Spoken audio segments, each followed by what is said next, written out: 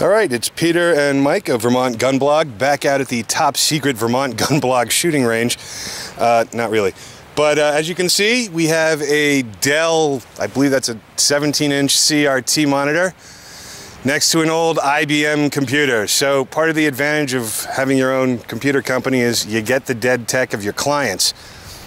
Now, we could recycle it, which we will do when it's done, but we're going to do some ballistics tests. I think we're going to run the AK-47, which is a Wasr 10 we picked up over at Perro's Police and Shooting Store in Waterbury, Vermont.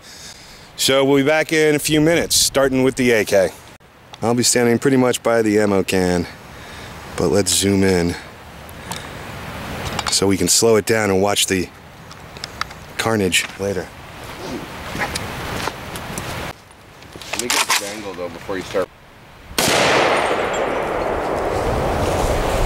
One shot, one dead monitor.